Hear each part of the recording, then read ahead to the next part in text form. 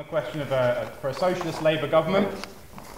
We're meeting in the aftermath of one of the most radical Labour conferences, actually, that we've seen for a long time. There was a very radical mood there. The party passed policies like abolishing private schools, huge investment in social care in the NHS, and so on. And as everyone in this room will be aware, there was a big vote in favour of the reintroduction of Clause 4 into the Labour Party constitution from CLP delegates, which is a real...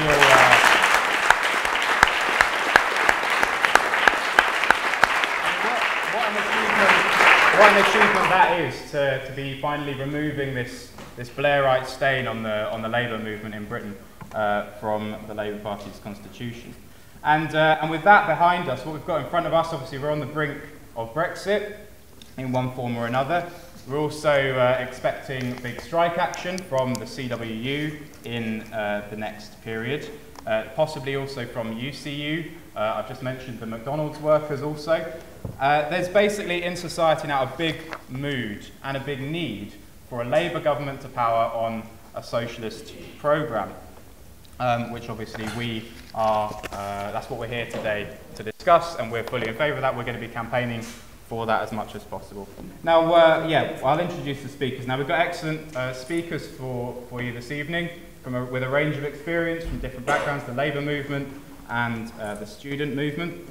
I do also have to give to the meeting this evening greetings from Mark Sawatka, who was gutted that he couldn't be here this evening, but he wanted to send his greetings to the meeting. Mark Sawatka is currently standing for re-election to be the General Secretary of the PCS Union, which is a militant, a radical left union. Mark spoke on the platform at the Labour for Clause 4 rally at the Labour Party conference, and he delivered a very militant speech in the conference itself. So it's great to have his greetings to the meeting this evening.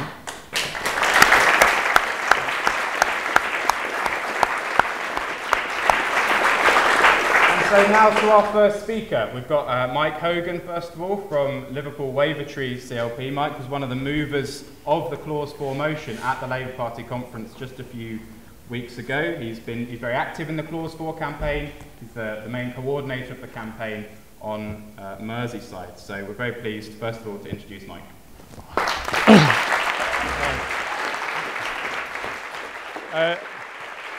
Thanks, Ben. I just want to go through the situation being from Liverpool Wavertree, because my MP this week really talking about staying of the Blairites. My MP this week actually failed to vote, along with the rest of the Liberal Democrats, failed to support a Labour Party motion in order to stop the Health and Social Care Act, to repeal the Health and Social Care Act, which the Labour Party, Jeremy Corbyn, put forward as being essential if we were to go to a no-deal Brexit to defend the NHS. And we have a Liberal Democrat MP in Liverpool Wavertree, despite the fact that the Liberal Democrats got 3,000 votes, a 12th of the vote of Labour in our constituency, which was up on the previous election, and yet we have a Liberal Democrat MP who has now shown her support for austerity and shown her support for privatisation. And in that last election, she said that the Health and Social Care Act put profits before patients. And that's no surprise, because the Blair wing of our party is the Blair wing of the Labour Party is the pro-capitalist wing of our party. The Progress and all the rest of the parasites are there merely to support capitalism and to keep capitalism safe from the likes of us. Well, we're here to prove them wrong. And what has happened in our party is that she's now joined the Liberal Democrats. Somebody asked me on the streets of Liverpool, how do you feel about the fact that your MP has left the Labour Party? Well, I said, I feel like sending her a cake and a congratulations, because she's gone. Because in Liverpool Wavertree, the Labour Party members and the Labour voters did not want the kind of politics that we get from the Blairites. We've now had another defection from the Labour Party in the seat next door with Louise Ellman. And this, to us, this is a cause of celebration. It's a cause of celebration when the Blairites leave the party because it has become uncomfortable for them. And I say that for one practical reason. This rally is about fighting for a socialist Labour government. And one of the biggest dangers to that socialist Labour government would be MPs being elected as Labour MPs and then refusing to support the programme that Ben mentioned at conference. Refusing to support a Labour government and putting it in chaos. So we desperately need that socialist Labour government because of austerity and the rest of it. But I want to go back to why I support and why I became a socialist and a Marxist. I joined a very long time ago. We'll be discussing history and the history of the movement during this weekend. I joined the Young Socialists in 1977 and the Militants in 1978. And the reason why I did that, because I lived on a council estate in Liverpool. And on that council estate, which was connected to an industrial estate, in 1977, 78 and 79, before the advent of Margaret Thatcher, we saw deindustrialisation on a grand scale. We saw factories closing and manufacturing industry being ripped out of our community and workers being thrown onto the dole. And I say that for one very important reason. It's because when Margaret Thatcher came in and started to attack the working class, but the problems that we faced in the 1980s were the problems rooted in the crisis of capitalism. They weren't because the Tories were particularly evil. We used to say in the Militants that Margaret Thatcher is not attacking the working class because she's evil. She's evil. She probably is, but she's not attacking us because of that. She's attacking us because she's representing her particular class. The only explanation that I got for what I saw around me that made sense was the ideas of Marxism. I saw every so often cars being heaped up and every spare place around the estate where I lived. And that was because of the crisis of overproduction of capitalism. I saw when a factory closed in Speak, the Dunlop's factory, what we call a special crisis of British capitalism, a factory where there was total lack of investment in that factory. And I say this, and this movement led to us, Marxists in Liverpool, taking a stand against Margaret Thatcher's government. We took a stand in Liverpool City Council, and we took a stand to fight back against that particular government. And that particular...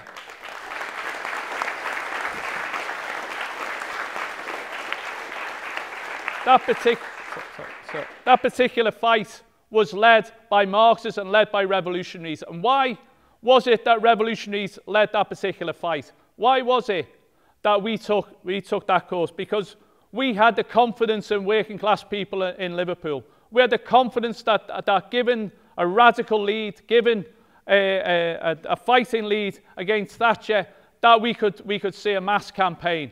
And we saw a mass campaign on the streets, 50,000 demonstrations supporting the council.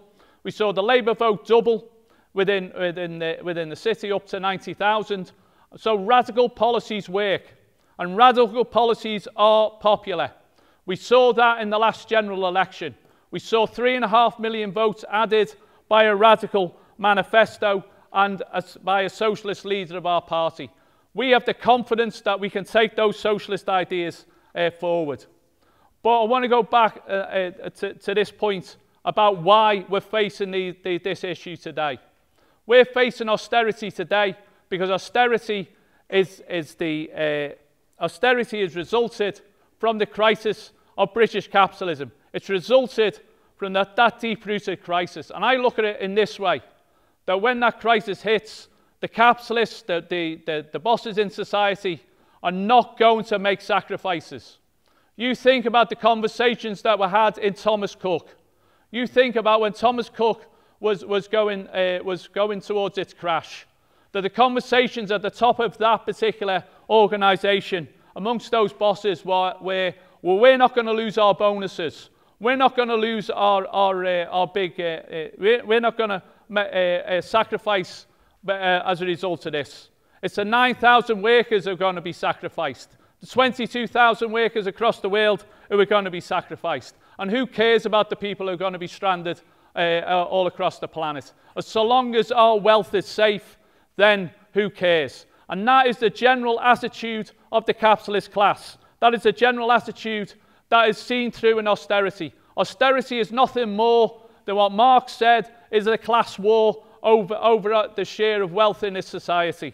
And they're going to make sure that when economic crisis happens, that it's our share that gets cut, not their share. And that's why we need a socialist campaign. The Labour for Clause 4 campaign has raised the ideas, the fundamental ideas of socialism within the Labour Party. It's done that across the country. It's done that in a great way across the Labour Party. And it's got a real echo. And it's got a real echo from workers. It's got a real echo from the constituencies. It even got an echo from the leadership. And I noted Rebecca Long-Bailey's speech, because Rebecca Long-Bailey quoted the Socialist Clause 4. She quoted the Socialist Clause 4 after she said something else significant. She said, if all we're going to do is support watered-down austerity, then we might as well go home now. If all that we're doing is supporting that, we might as well go home now. Because what we should be about is changing society. And we say, we're with you, Rebecca, we're with you on that, in wanting to change society. Because that fundamental change is needed. And I'll end on this point on a sort of personal note of why we need to see an end to capitalism. We're to see real progress in our society and amongst our communities. When I was born, which was a very long time ago, when I was born, I'm not going to tell you how long ago, when I was born, my father had to leave his job. He worked on the docks in Liverpool. He was a Liverpool docker. And at that time, Liverpool dockers, it was a casual occupation. You worked depending on whether your face fitted. You worked depending on whether you were picked for work that day. And he left the docks and he got a job in a factory because he needed steady income because I'd come along. Well, during the 60s and 70s, the dockers in Liverpool and the dockers around the country, and the docks like Tilbury in London, fought against that casualisation. They fought a titanic battle to get proper, decent, civilised terms and conditions. And they fought and won that battle in what was called the Dock Labour Scheme. But in the 1990s in Liverpool, the dockers were locked out and they were betrayed by the trade union, I have to say, betrayed by the Transport and General Workers Union. And because of that, that led to a defeat. But also because of the defeats that some of those situations. We've seen the return on a grand scale of precarious work. We've seen the return of casualisation on a grand scale, where you're a student, you could be the person, you could have precarious people involved in your life, from the person who brings you a pizza to your teacher in your university or college could be on a precarious contract. So the fight of our movement against casualisation, which was won at a certain stage, if you win fights and you win reforms, the first thing the bosses do and the first thing the bourgeois do is to try and take them back off you. And then becomes a continual battle, and all your life is involved in a continual struggle. Well, I don't think that humanity should be involved in eternal struggle just for the basics of life. We should release human beings from that basic struggle. Within this room, there's probably enormous talent. There's probably enormous political talent, but there's also enormous artistic talent, scientific talent, and other talent within this room. Socialism will release that talent. Socialism will release us from this eternal treadmill of having to struggle to survive. And I want to end on the words, and it's a very fitting that we have Irish comrades in the room. I want to end on the words of James Connolly. And James Connolly said, he wrote a poem, a song, and he said that our demands most moderate are, we only want the earth. And what I want to add to that is, why not? Why shouldn't we have the earth? On the behalf of humanity, on behalf of the toiling masses of the world, why shouldn't they control the earth and take it from the billionaires and the billionaire class?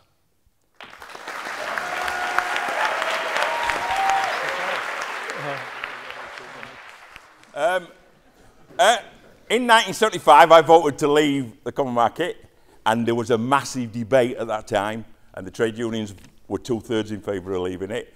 And what the trade unions thought at the time turned out to be true, that the industry would go to Germany, the finance would go to Britain, and the farming subsidies would go to France. And working class people knew that. And that was the prerequisite, really, for Thatcher. And people, you know, they talk about the free movement of labour within the EU. In 1974, I went to Germany. I didn't know you needed a passport. I turned up in Wakefield, and they said, we're going at 12 o'clock, Paul. You need a passport. I went to the post office, and I bought one. And they gave you it. And that's what it was like. Tonight, I've had to provide a passport to stop in an hotel in London. And that's the free movement of labour from Wakefield to London. I went to a meeting last Saturday in Wakefield on the history of the Labour Party in Wakefield. Like most people who's in the Labour Party, I know my own area from the day I joined it, but not necessarily before that. And it was a really interesting debate. Wakefield, unbelievably, in the MP for Wakefield Earl was returned unopposed, but his father died 2 years later, and he went to be the Earl of Fitzwilliam, and there was a by-election. And I read the report from the Yorkshire Post at the time about the Labour campaign, and God, does nothing change in 117 years. It said, I went to the Labour Party rooms. Outside the Labour Party rooms were very shifty people leaning on lampposts looking extremely foreign. That was in 1904 in Wakefield, where foreigners probably came from Rotherham and Sheffield. But what also interesting was some of the names they talked about who were Tory councillors at the time. For people from, like I am from Wakefield, for people like me, they weren't people. They were the names of all the big factories in Wakefield. All the names that came out on the Tory roll was the names. And it described, you know, I don't need to tell you, it's a factory in Wakefield, it doesn't matter what it was. But every Friday morning, the owner of the factory came to the factory in his hunting gear, on his horse, to make sure everybody was all right before he went fox hunting. That was the sort of person that was representing Wakefield. And I learned the massive amount of my political life in the miners' strike, because you learn things from talking to people and listening. And a lot of miners said to me, Paul, this strike's not about coal. And I couldn't understand that. In Wakefield, there were 13,000 miners and 20 pits.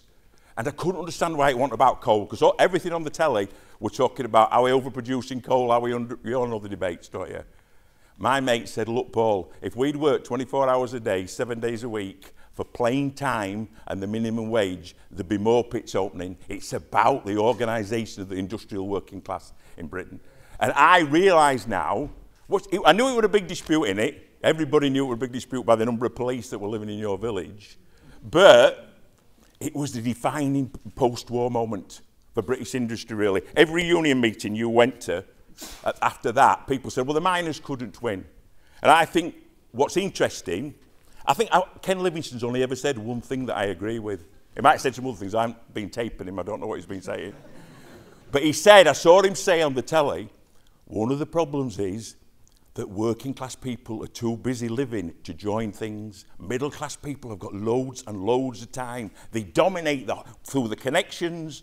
I went to a Labour Party meeting the other night, and the first two speakers, for some reason in the trigger ballot meeting, had to tell the meeting that they were both doctors. What that had to do with the Labour selection meeting, I don't know.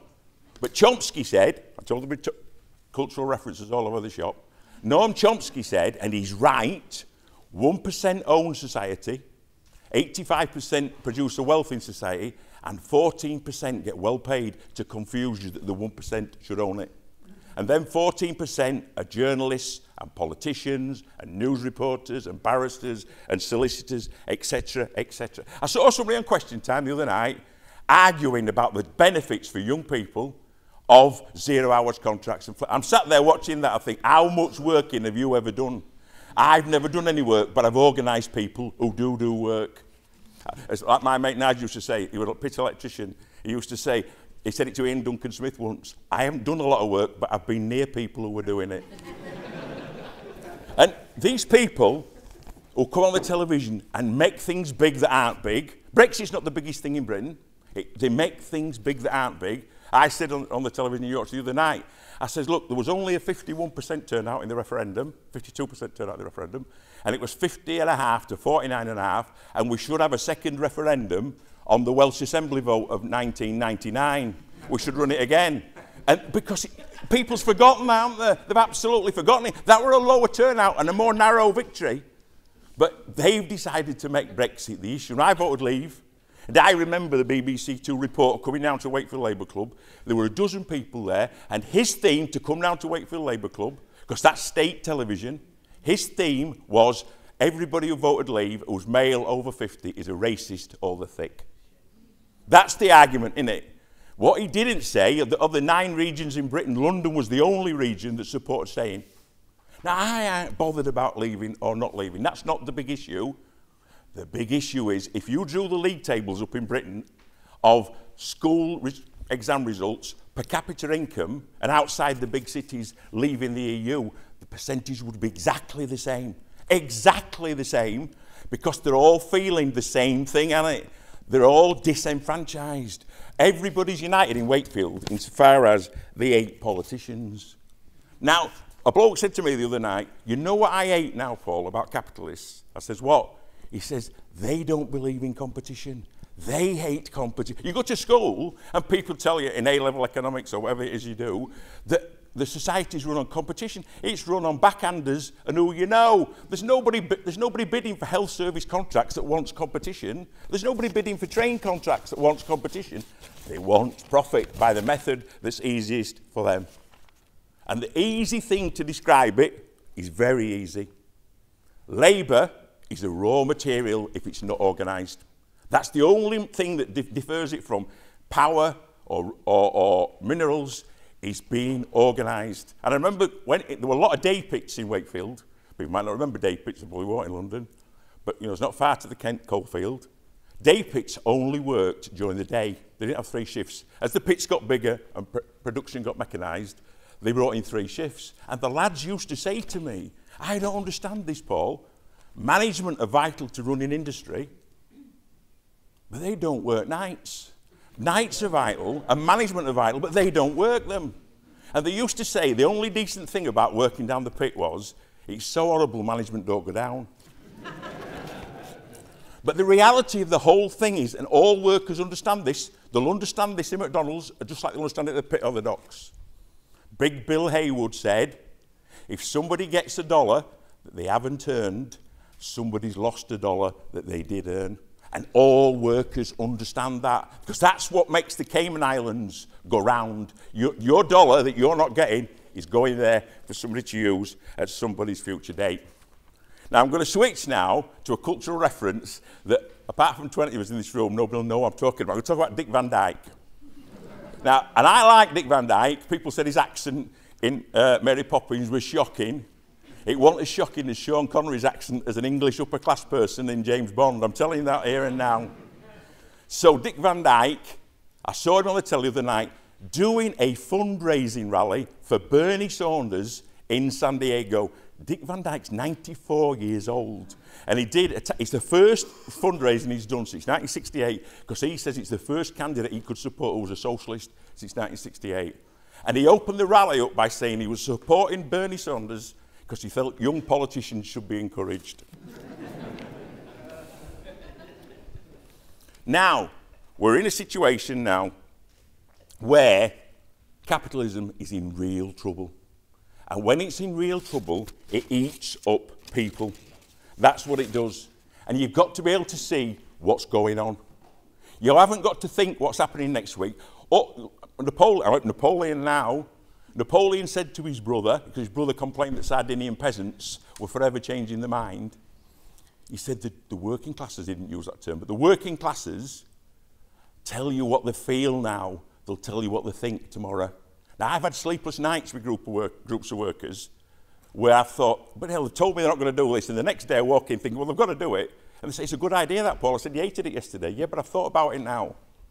Now, you don't always appreciate the problems that's in front of you. I had a meeting this morning with 100 bin workers in Huddersfield and Dewsbury about strike action. And, you know, some of the general secretaries might think that everybody lives in a 3-bedroom semi, but they don't.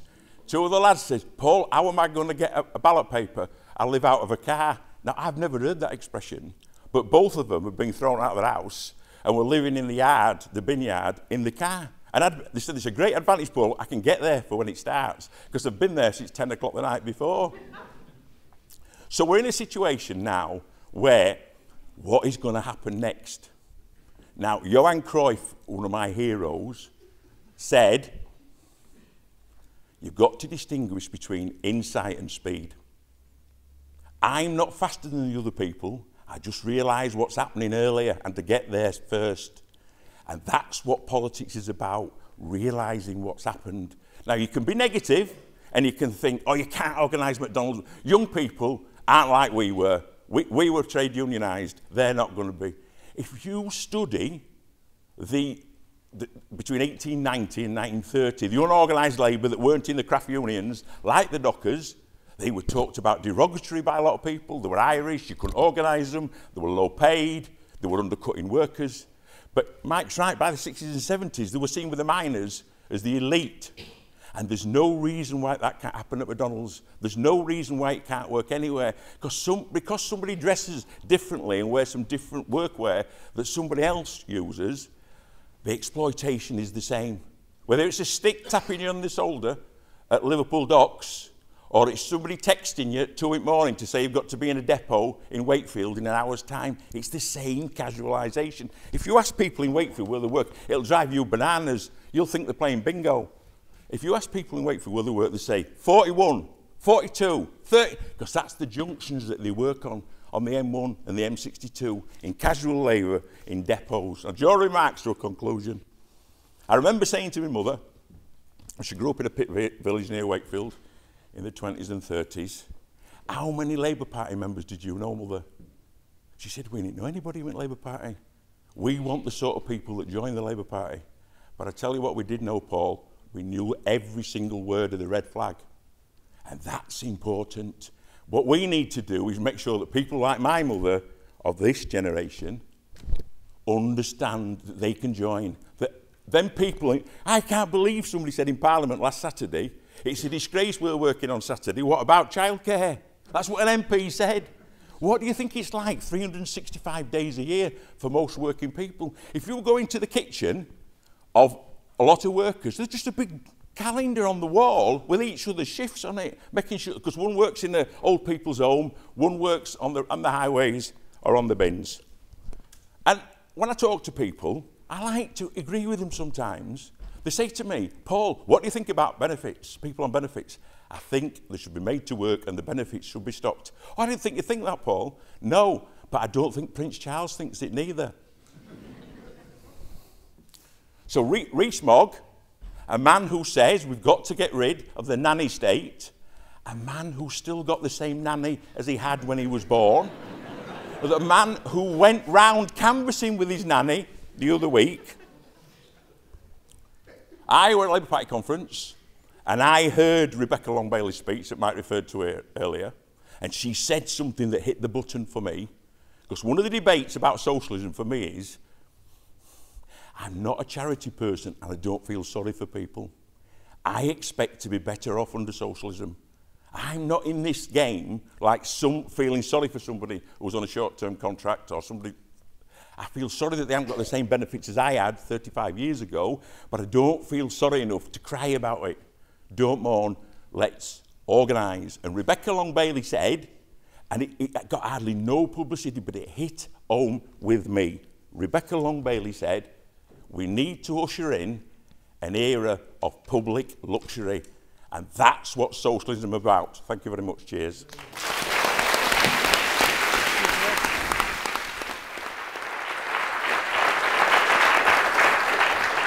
Thank you. I want to start just by talking about the fact, or mentioning rather, that there are a lot of really powerful movements erupting all around the world at the moment that I'm sure a lot of people in the room are aware of, in Lebanon, in Ecuador, and Haiti. But I just particularly want to mention the movement in Chile that has recently erupted. because I don't know if people are aware, but recently the state announced a rise in the cost of the metro, a kind of a fare rise, and that was immediately met with a huge backlash from the students in particular. The students kind of stormed all of the stations and in a kind of mass fare dodging kind of protest. And that went beyond just the students. It quickly developed into something much more radical because it was linked up with the workers, linked up with the working class in Chile.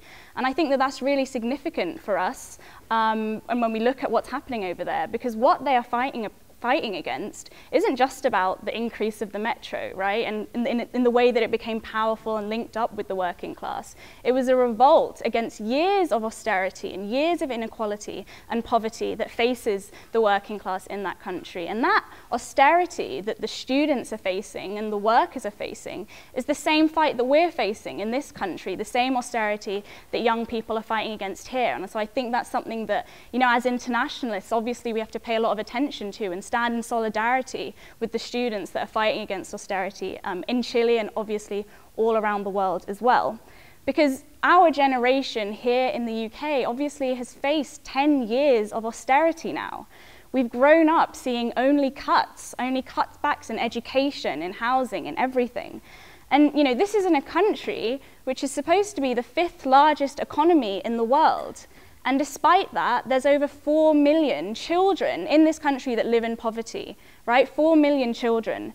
And that is the direct product of Tory policies. That is the direct product of austerity. Policies, and these are policies, and that austerity are all that people my age have known. This is all that we have grown up with. The entirety of my conscious political life, anyway, has just been austerity and cuts and capitalism in crisis. And because of these policies, what we have is young people leaving university in debt. They're entering a world of precarious work. We've heard about the 0-hours contracts that young people, and not just young people, the whole of the working class is forced to kind of deal with. And you know, on top of that, then they then have to pay all of their wages on an extortionate rent price in bad housing with bad landlords. And I'm sure everyone in this room has a story about that. And what kind of life is that? What kind of future is that giving to young people in this country? What kind of life can we expect for all of those children, those over 4 million children living in poverty right now? How can we expect them to do well in school? How can we expect them to enrich themselves and be nourished in a full sense if their parents are struggling to pay bills, if their parents are struggling to pay rent? How can a child develop in a safe environment if their parents are queuing up at food banks every day because they can't give them dinner? How is that child going to do their homework and actually make something of themselves in a genuine sense? Waiting for the next benefits instalment, for example. These children are in destitution, and what future do they have, right? Looking forward in society, who do they have to take them out of that situation, and where are they going to end up? In fact, so bleak is their future. There's, you know, a lot of people in society and a lot of children and young people growing up at the moment have no option other than to turn to crime. Gang crime, knife crime in particular, is on the rise, and the media is going on and on about how awful this is, the rates of knife crime that they've never seen before, and isn't this such a tragedy? And I mean, Boris Johnson claims to have a solution to some of these things. I think one of the kind of narratives he's going to go into the next general election with is on, you know, safe policing. We're going to increase stop and search and end knife crime and the surge of violence on our streets. This is not going to save lives, right? Let's be honest about this. In fact, there's a clear link between austerity and knife crime, and we have to point that out. Boris Johnson is not going to end austerity, right? And it's those Tory cuts and the poverty that it induces that has compounded this knife crime epidemic. And we put the blame on them. You know, the Tories are going to blame parents, they're going to blame teachers, they're going to do everything they can, you know, missing fathers. We know the kind of cultural stereotypes they're going to whip up in this narrative. But this violence is rooted in a system based on profit. And this system, which has disenfranchised entire communities to such an extent that violence then erupts. So the victims, I just want to make this point, that the victims of knife crime in particular, but all crime as well, are also victims of austerity, right? They're victims of a society where the working class and the youth are facing a future of misery. And I think this kind of hopeless future is why there is a deep mood of anger in society as well. There is a deep sense of resentment, and I think that is channeled towards the establishment. There's a deep anti-establishment mood that is gripping the minds of the youth and the working class in general. And we've got to channel that mood, we've got to channel that anger and organise it around a fight to bring down this Tory government, channel that anger against the Tories in an organised fashion, and elect a radical socialist Labour government with that process as well. We know that the student movement is at its strongest when linked up with the working class. Today's students are tomorrow's workers, and our interests are fundamentally the same. And that is why, for example, we welcome the incredible vote of the CWU and the postal workers who smashed the draconian Tory anti-trade union laws recently with an overwhelming 97% vote for strike action.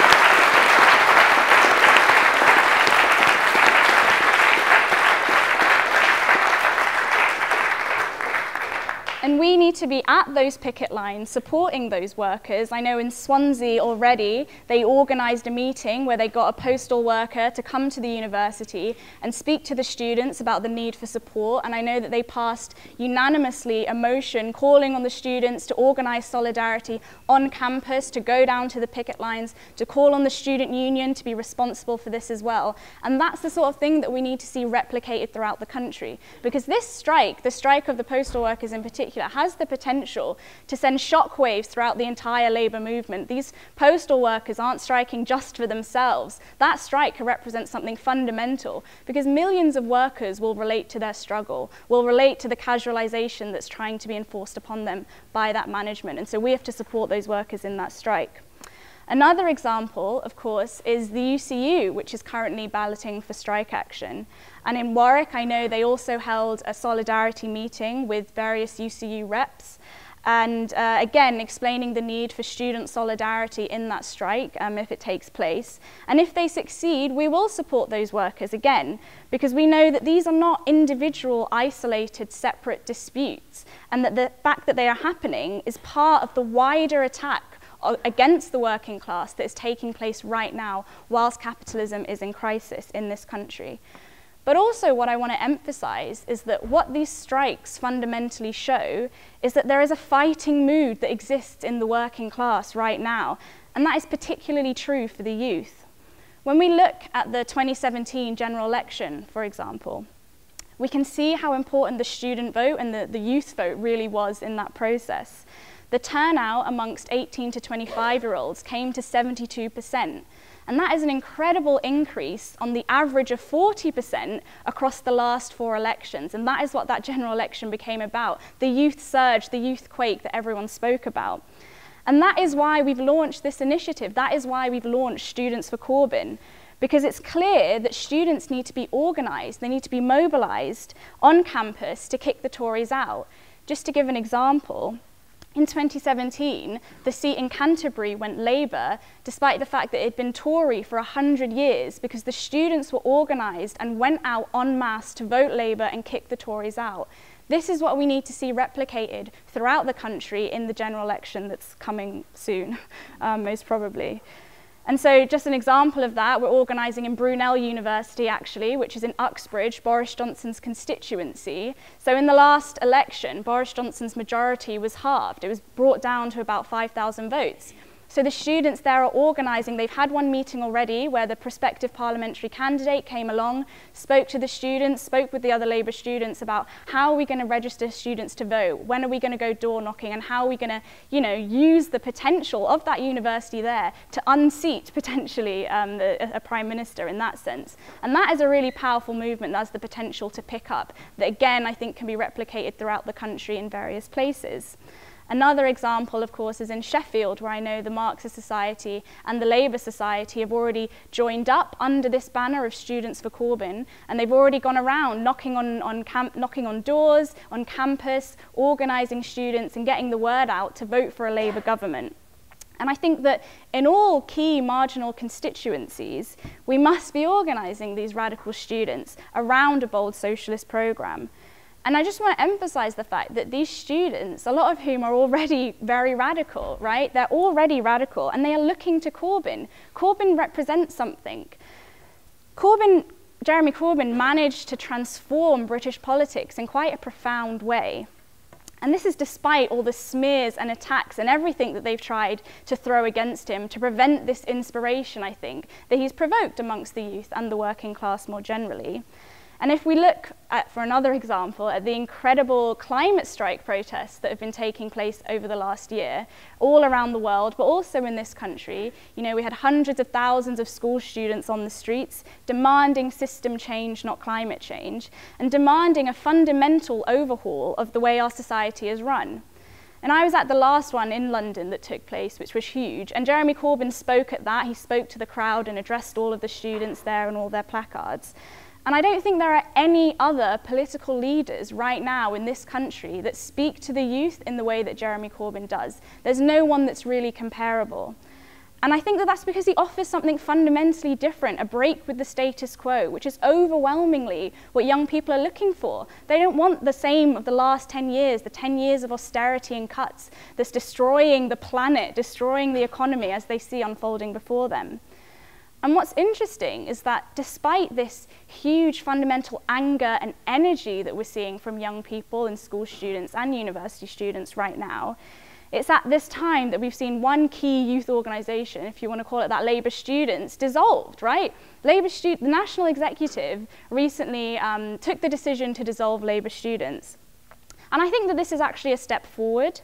This is a step forward because Labour Students was one of the last bastions of the right wing in the Labour Party, of Blairism and all that dull politics from the past that does not speak to or represent the youth in any genuine fundamental way.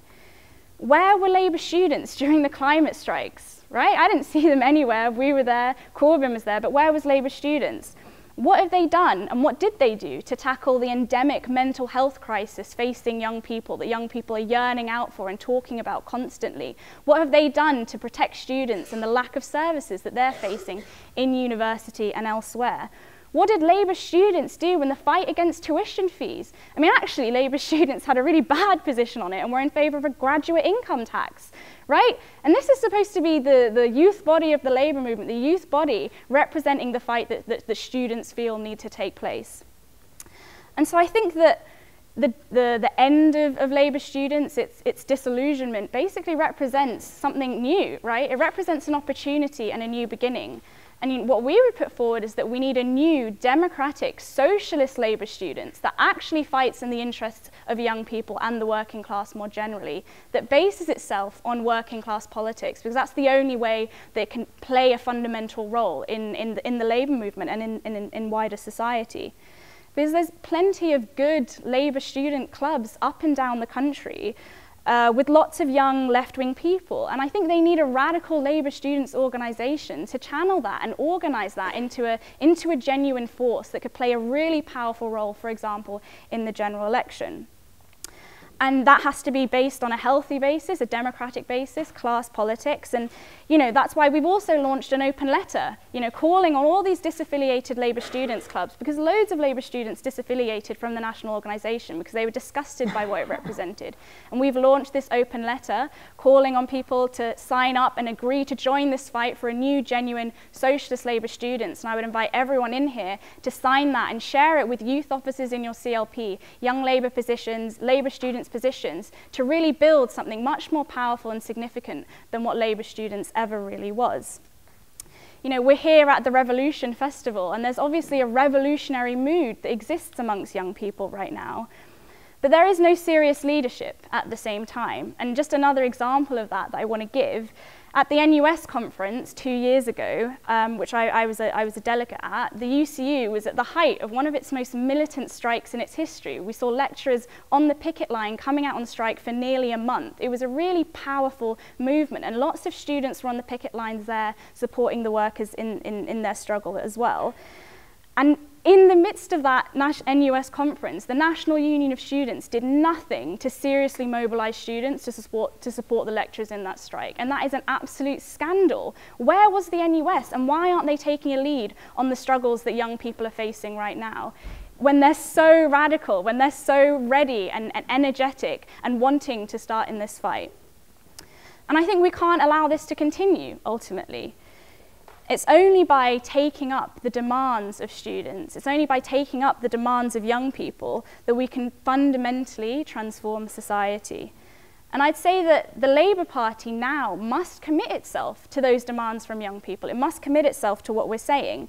If we take climate change, which is clearly an international issue that has gripped the minds of young people in quite a profound way, if 100 companies produce 70% of all emissions, that statistic, then the Labour Party must nationalise those companies under workers' control. And those are the demands and the policies the Labour Party must be coming out with, speaking to those students and meeting that anger and that energy and transforming it into something that can actually change society, actually change the material conditions that are facing us today.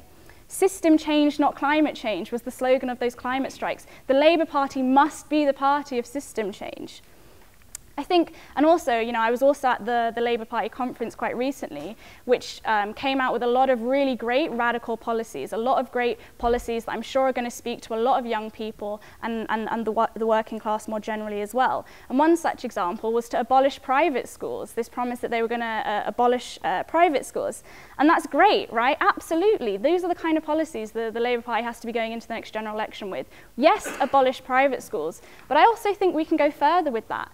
I think the task of a socialist Labour government must be to abolish all barriers that exist in society to separate the working class and deny the working class from access to the best of what the world has to offer. Why is that held privately and why is that not shared amongst all of us? And that has to be the task of a socialist Labour government. And I think that this generation of young people and the energy that we've seen from them, if organised with the working class, will be the generation that gets Labour to power on a socialist programme. And that can be the first step in ending capitalism and the misery that it's caused for so many, and the beginnings of building a socialist society.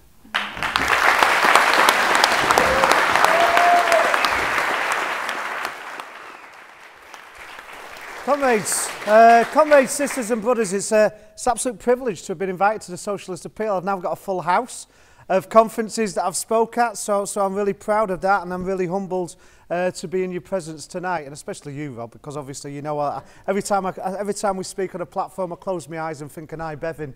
And that's a real big thing for me, you know what I mean? I'm just ashamed that I wasn't alive before he died, unfortunately. But listen, it's been an absolute privilege to work with your organisation on the Labour for Clause 4. I think the campaign to reclaim the Labour Party for the working class is a campaign that absolutely speaks volumes for the need for a working class voice right across our country and actually across the world. But I come from the Bakers Union. I mean, a lot of people think our union's new. Which sometimes surprises me because we've been there since 1847. The BMA is the only organisation that's older than us, but we are the oldest trade union and the longest affiliate of the Labour Party too. But today, I don't know if anybody's seen it,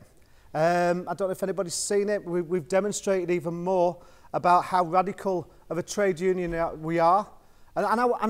And if you've got a drink, raise your glass, because we've just elected the youngest ever female General Secretary of any trade union in this country. So Sarah Woolley.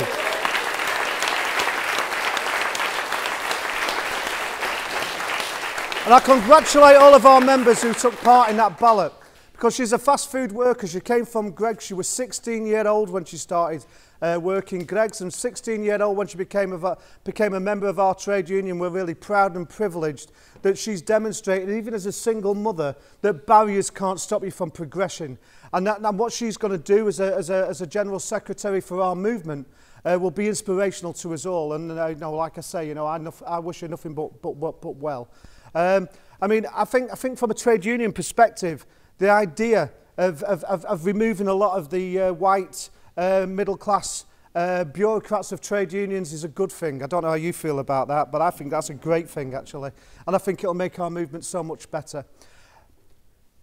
For many people tonight, I realise this is our first time of meeting. So obviously, if I get too radical as a national officer of a trade union, I understand you're used to bureaucrats. And if it does, just let me know and I'll go back to the simple stuff. But the thing about the Bakers Union is this, is that we recognise which class we're from. We know where we've come from.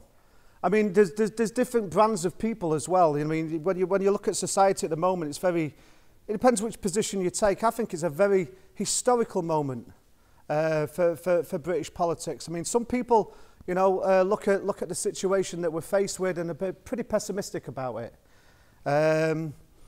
Some people, you know, obviously looking at a glass, for example, would say, that glass is half full.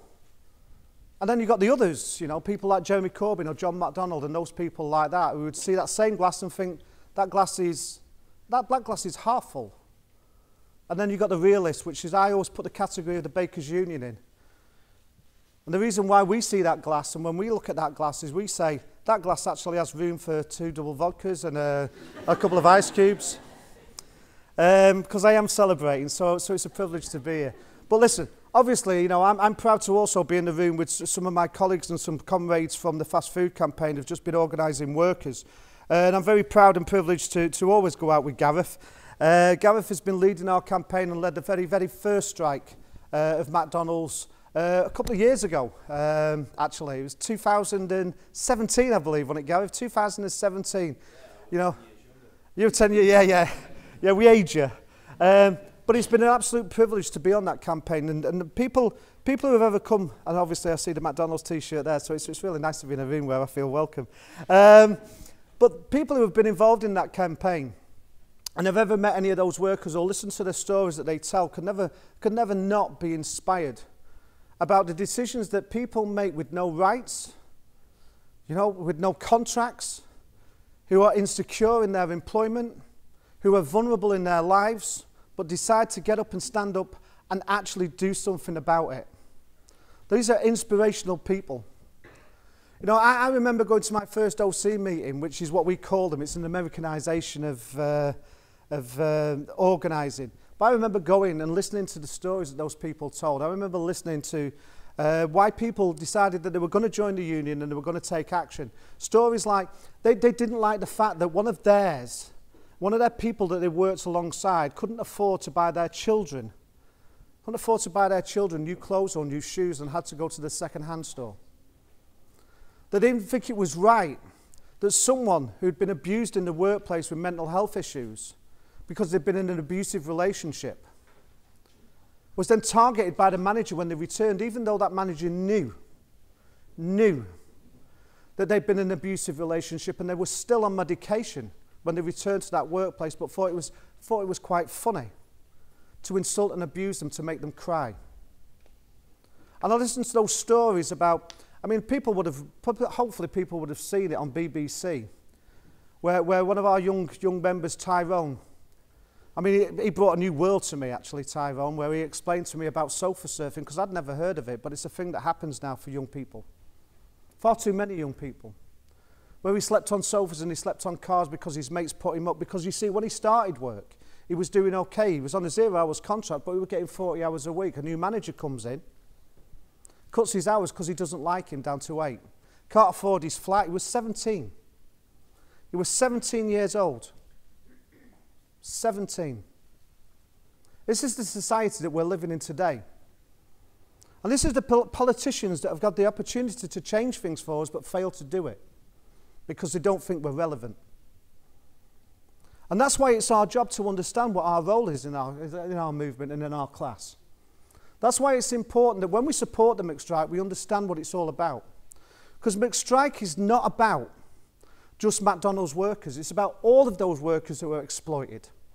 It's about all those people who are on 0 hours contracts, all those people who are on low pay, all those people that rely on food banks, all of those people who are homeless, who are veterans.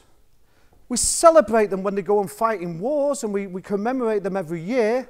Then we leave them on the streets of our cities and towns without the mental health support they need because we don't think it's an investment that's worth it, because once they've stopped serving our country, we don't believe it's necessary to invest in them. And if we do that to people that serve and to fight, just think what they're doing to all of those people that don't. And that's why this movement is so important. To understand our role of it is incredibly important. The roles that you played this weekend in your conference. Because it's not just about being at conference, by the way. It's not just about being at conference and taking part in the debates. It's about what you do afterwards. It's about the society we build.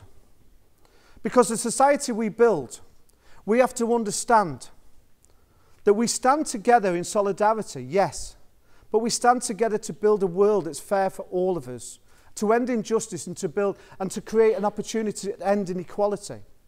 I mean, the Labour movement, in my opinion, has been getting it wrong. And I'm going to talk about Brexit in a minute because I think it's important, because it's a misdirection about what's happening in our society. Because what we've been seeing while we're all concentrating on Brexit is 130,000 people dead. 130,000 people either starved to death, denied their rights to benefit, that the welfare system that we as a people created to support has been taken away from them. 130,000 dead people. Where is their voice in Parliament? Where are those politicians standing up for their rights and for their families? We have a job to do as a people to make sure that their deaths were not in vain. We have a job as a movement, as an organisation, to understand our role in building a fairer society and a better world to live in. We mustn't ever forget those people were sacrificed in the interest of lowering taxes, of improving the establishment's position to control the media and the narrative around how we live. Our job is to recognise that and explain that to the people we work alongside. That's our job. And that's your job this weekend while you're here at this conference. Because we have to understand what's being done to us. While they distract us with Brexit, while they say the most important thing is Brexit, the reality is there is 1 million people on 0 hours contracts. There is more people now on minimum wage. There are more people now not under a collective agreement because the trade union movement has been absolutely smashed. While we all believe, and while we kept getting told by the bureaucrats in the trade union movement, that the European Union is the organisation we need to be with. This has happened in a society that's been part of the European Union, and I don't believe whether we're in it or out of it makes a blind bit of difference to where we are as a people. What we have to understand is our strength doesn't come because politicians grant us something. Our strength and our decisions that we make in our life happen when our lives improve because we recognise our strength comes from standing alongside one another. You know, we have on our banners in McStrike, by the way, we don't have workers of the world unite. We have workers from wherever you are in the world. We stand together in solidarity because we don't believe, and this is where the freedom of the movement or argument of the Labour movement has been totally wrong. But when Tony Blair and Ed Miliband and all of those people decided that it was justifiable to turn around and say, you know, the issue and the hardship that we face is because of migrants that have come to our country. And the Labour movement, unfortunately, didn't oppose that. That was a huge mistake. It was a huge mistake because you know what? This world belongs to us. It doesn't matter where you're born. Freedom of movement shouldn't be attached to a trade deal. Freedom of movement is our right as human beings to live wherever and love wherever we want in this world. We have a right to it. It's our rights. And we should never allow people, just because they've got elected into power or they have money, decide on how we live our lives. Our job is to make sure that people we work alongside, people that we meet, and I've got to be careful with this because once the Daily Mail decided I'd call for the indoctrination of children, all I said is when you pick your kids up from the school ground, talk to the parents. But when I answered the question to the Daily Mail, what I did say, I think political education for children would be good so they know what they're playing in a democratic society because we're supposed to be a democracy, you know. Because democracy is important, but our rights as people is more important. And it's our coming together and understanding the roles that we play in society that enable us to change. Look at our history. I mean, this year we commemorated 200 years of Peterloo. 200 years of a long march of democracy. 200 years. And 200 years ago, like the Extinction Rebellion are finding out, is what the establishment do when workers come together from whatever category of life you want to put them in, is they always send people in to demoralise us, to attack us, to arrest us, and 200 years ago to kill us. Because they understand if we come together and recognise our strength comes from our collectivity, then we can change society. Look at what we've done. Look at what happens when we recognise our strength comes together. Look at what we've achieved. I mean, they told us men couldn't have the vote because they didn't have the right intelligence and they didn't have the right financial background. We stood up and we fought back and we won it. Look what women did when they demanded the vote. They won. Look what happens when we as a people come together. After the First World War, and people, you're probably more, I mean, obviously I'm on with Rob, so I mean, he can probably tell you more than I can. He can go into the Chartists and all of those sorts of you know, historical events that's happened for working class people. But we came back after that war, we was promised a different world to live in. And we got more austerity, we got more division, we got more poverty, so we went and ended up in a Second World War. A Second World War that was about fascism. And we as a people came together because we recognised we had to defeat fascism. Because our strength doesn't come from standing alone, our strength comes from standing together. And we recognised to discriminate against one is to discriminate against all. And we stood up, but when we came back from that war, what we demanded was a change to the society and the lives that we had. And we elected a Labour government. A Labour government that delivered a welfare state, that ended the homelessness situation, that said we had the right to work and full employment was our aims and objective, but not just our right as a people, but just a right for a contract which came alongside terms and conditions of employment that guaranteed also union rights. We as a people demanded change, and we as a people got it, because we understood that by standing alongside one another, that's how we won. We don't win when we believe our strength comes from individual, because that's what they tell us, isn't it? For the Thatcherism era is that, you know, if you can't stand on your own 2 feet, then you're weak. Pull yourself up by your shoestrings. That's not true. We win when we realise our strength comes from collectivism. When we recognise our strength comes from standing alongside the person next to us, regardless of where they were born, regardless of who they are. We are stronger when we are together. And as a movement and as a people, we can change the world if we put our minds to it. And what I want to convey this message to you this weekend is that revolution, you know, is an amazing thing to talk about in a bar. But it's in our hands. It's in our grasp. We can change the society we're living in. And at the recent Labour Party conference, what we were given was the policies that will change everybody's life. And it's our job to go out there and explain that to the people in those workplaces, to the people we get on the buses with, to the people in the school grounds, to the people in the supermarkets. Because it's all right having policies if people don't know what they are because they're blinded by the bias of the media. The society that we want to achieve will never change. So your job this weekend is to make sure that you listen, take part in debates and have a fantastic time. But to go back from this conference and to take a message of hope. When we come together, there's no stopping us.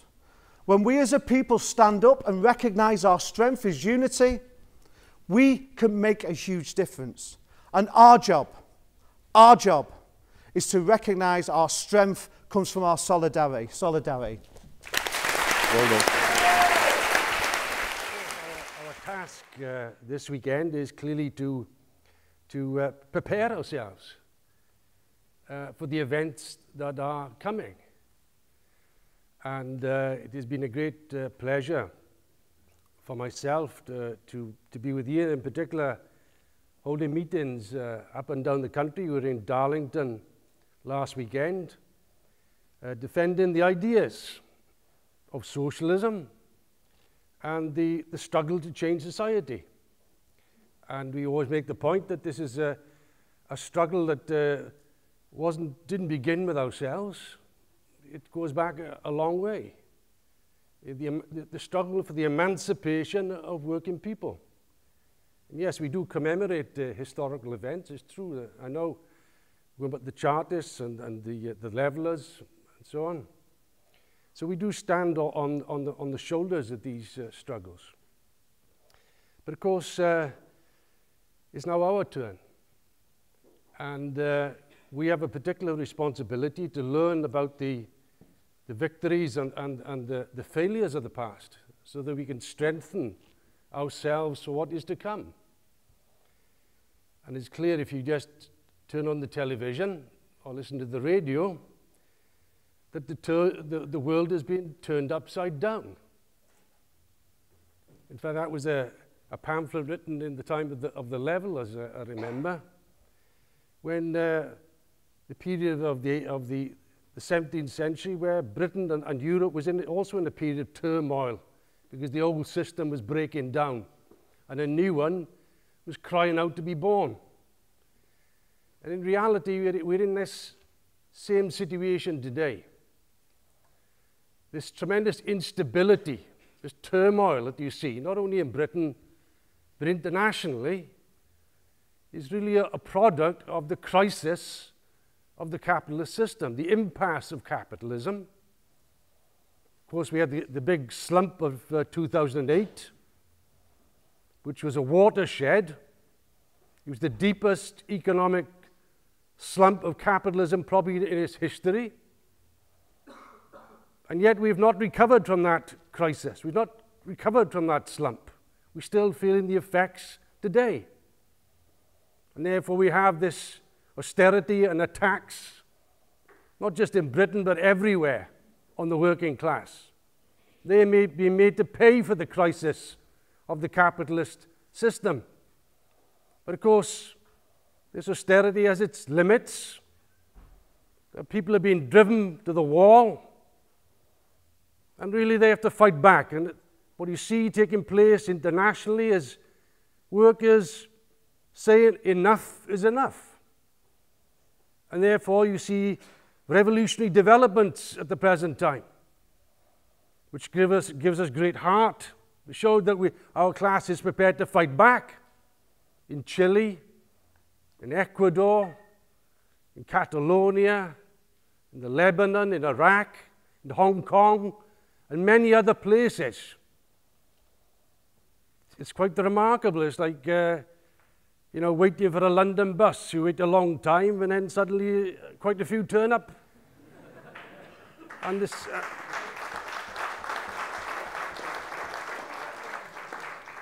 but that's what you have at the present time. And why is it? We have to ask ourselves, why is it that there's a series of revolutionary crises occurring simultaneously? And again, that's a deep reflection of the crisis of the system itself, manifesting itself in the struggles of the working class. I do remember, of course, in 2008, 2009, commentators saying, well, you've got a deep crisis of capitalism, but where's the struggle of the working class? Where's the revolutions? Where are they? And of course, it does take time to recover from such a crisis, where people begin to think for themselves and realize that they have to struggle. And therefore, these cynics and commentators can see today, well, they saw, anyway, many years ago, the Arab Spring was the first stirrings of opposition to capitalism. But now today, country after country, you see a movement against the capitalist system, against the status quo. And that is a reflection of the period that we have entered. And in Britain in particular. I mean, Britain of all countries, sleepy Britain, where nothing much happened until now. And Britain has been transformed from the most stable capitalist country in Europe to probably one of the most unstable capitalist countries. Again, a reflection of the crisis of British capitalism, and we are connected to the world system itself. Of course, we have to understand that This crisis manifests in different ways. It's the symptoms that we have to look at. And you even look at the Tory party. After all, the Tory party was probably the most successful Conservative party in Europe, if not the world. It was seen as a means of stability in society. And yet how the Tory party has been turned upside down, poisoned not only by Brexit, but also reflects the degeneration of the political representatives of the ruling class. We always knew that the leaders were different from the rank and file in the Tory party. The Tory party ranks were full of very reactionary people. We used to call them the hang 'em, flog 'em brigade. Such was their particular views on society. But as long as they were just the rank and file and were kept in their place, it didn't really matter. Only problem, they were given the vote in the Conservative Party. They could now vote for the leadership of the Tory party. That was a big mistake. Because rather than the more so-called moderate leaders of conservatism, which was a feature of the past, now we have the more reactionary elements which are coming to the fore, and particularly of Boris Johnson, who after all is, how can you say, well, Johnson's out for himself. He's supposed to represent a party, the Conservative Party, which is the party of the ruling class in Britain. It was the party of the capitalist class in Britain and protected their interests. But such is the change in the situation, it's quite incredible. I read in the Financial Times of about 10 days ago, in the editorial, which is a big business newspaper, calling for the overthrow of the Boris Johnson government. How remarkable. Big business attacking a big business, so-called big business party. How things have changed because of the fact that the Tory party has been taken over not by people who now represent the interests of big business, but themselves. And Johnson, of course, is he's a maverick. You know, he's a bit of a clown, isn't he? Although you've got to be careful, you mustn't use that term, I understand, because the British Association of Clowns have protested that describing Johnson as a clown brings their profession into disrepute. But we know what kind of character he is. After he's from Eton, therefore he's a bit of a rotter, shall we say. You know, he's a rotter. That he represents his own personal interests and therefore doesn't care about whether it's Brexit or a hard Brexit or anything else, as long as he is not in number 10. So they've unleashed, though, this mood in society, this bitterness in society, because there's a lot of anger around, a lot of bitterness around, which is reflected in many ways. It was reflected in the independence referendum in Scotland, where, 45% voted in favour of independence. They thought it was a kick against the establishment, a kick against the status quo. Brexit even is a reflection of a mood that, after all, didn't all the parties and all the establishment say, do not vote for Brexit? Breakfast again, mate. And yet it managed to win a majority. So this is an earthquake, if you like. It's a reflection of the discontent in society. And the ruling class has lost control of the situation. That's the reality. They've lost control of the Tory party. And now they've lost control over the Labour Party. Because the Labour Party has been under the control of the right wing nearly since its inception. And it was through the right wing that big business controlled the Labour Party. The Labour Party was in safe hands for capitalism. And everything was fine. And they could alternate between Tories and Labour because it didn't make any fundamental difference. And that gave stability to the system. But now, it's all gone. The stability has vanished. They've lost control of the situation. And the victory of Corbyn, again, is a reflection of this anger in society. Because once they allowed individual members of the public to vote for £3 in the election, then that turned the situation round in 2015 and Corbyn was elected. And what, nearly 500,000 people joined the Labour Party. That's an earthquake, actually, because the Labour Party now has more members than any political party in Europe. It's the biggest party in Europe. Again, a reflection of the underlying mood in Britain at the present time. Of course, we know that the victory of Corbyn was the first step, and there's been big changes.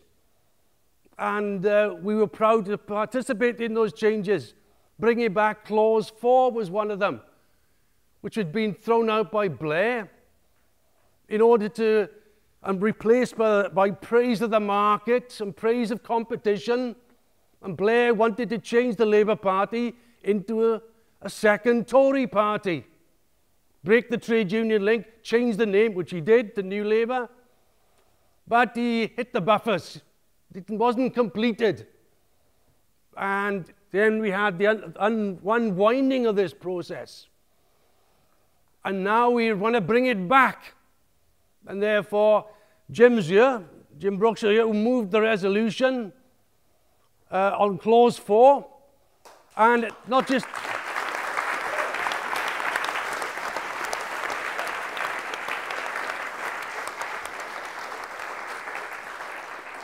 What I was amazed, though, was the fact that the response.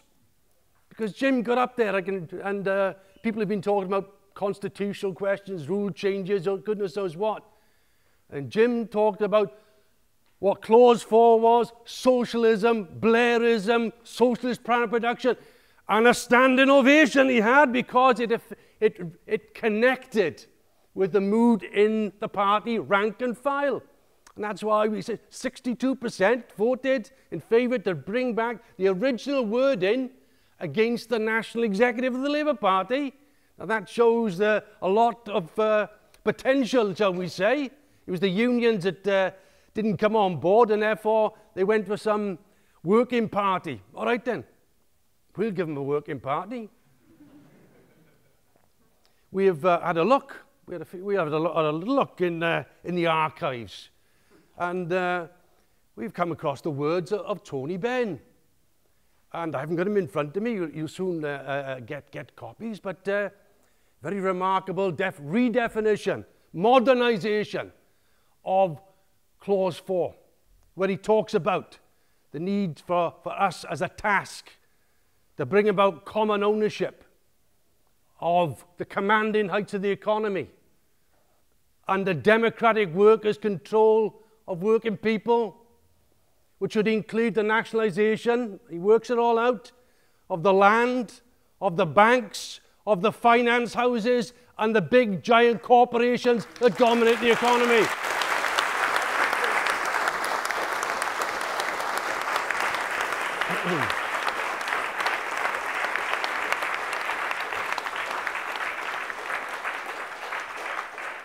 So we've got a plan, we've got a plot. And it's going to, what's it called? It's called the Benn Amendment.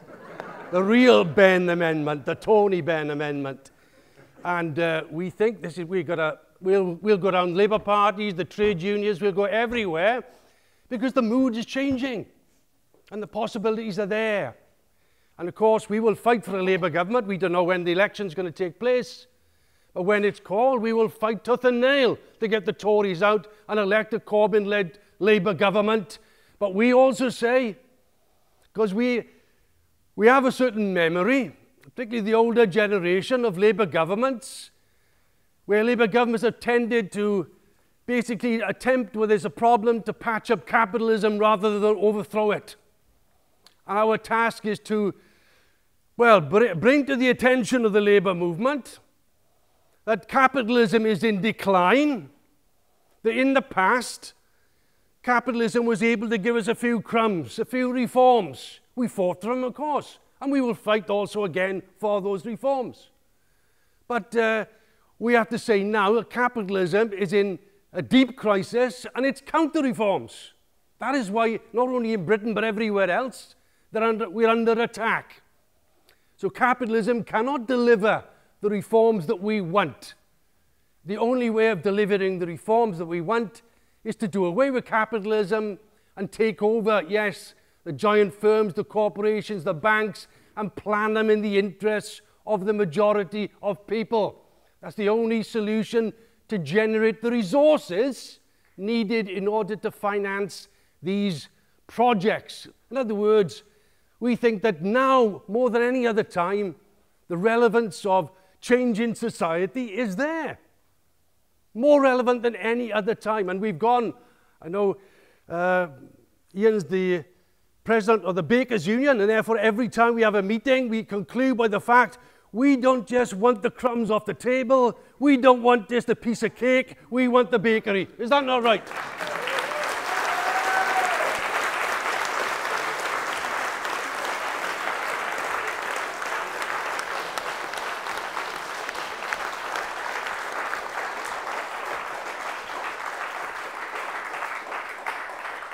And of course, as Mike said, the job is not completed.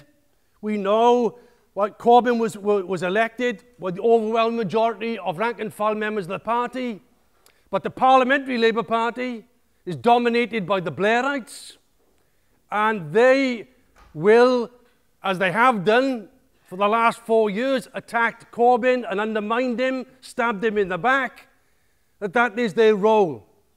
And big businesses look to them in order to undermine a Labour government. And therefore we have to put the pressure from below against them. We should have deselection. It's a shame actually that Corbyn in 2016, when he was forced to stand for a second time by 80% of the Parliamentary Labour Party who moved a vote of no confidence in him, he could have put in his manifesto, if I am being forced to stand, fair enough. But if I win this election, every one of you MPs will also be faced with a re-election as well.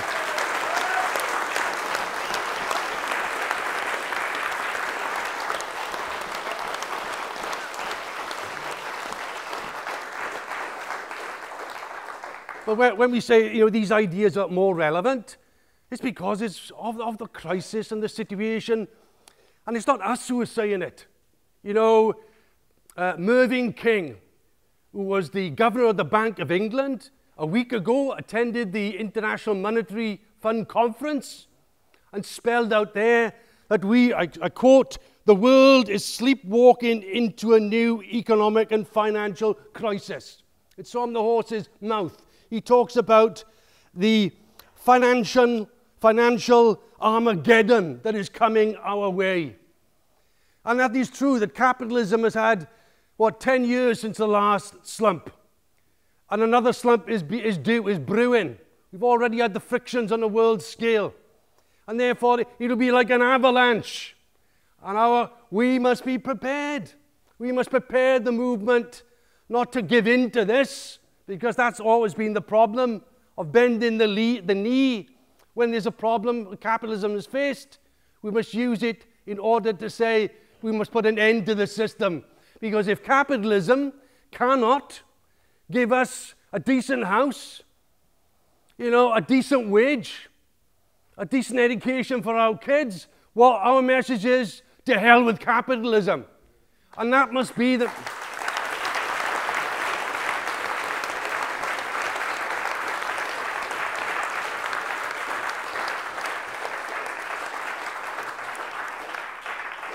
But to conclude, that this generation is more political than any other generation, the youth in particular, and they realize there's something fundamentally wrong.